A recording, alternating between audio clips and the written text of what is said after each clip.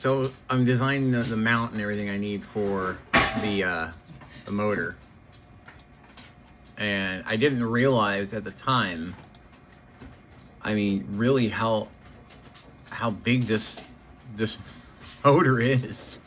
63 millimeters.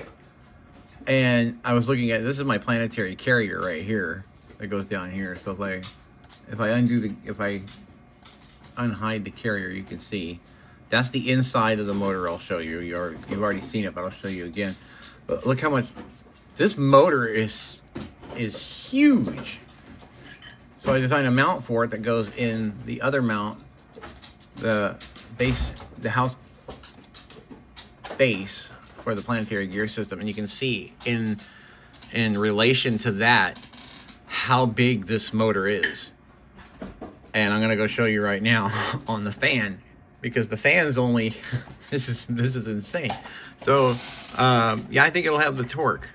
This is the fan, obviously, and that motor's, you wouldn't think is big, but it's a decent. That's a 6374. So it's a big motor. It almost takes up this whole area right here, which is fine. And the mount is going to fit perfectly on here.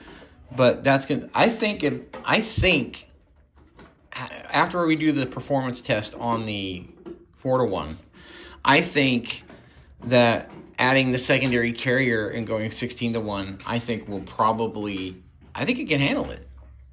We'll see. We'll see how it performs on the 4-to-1 with the inline amp meter, and we'll see if if the motor's struggling, if it's doing okay.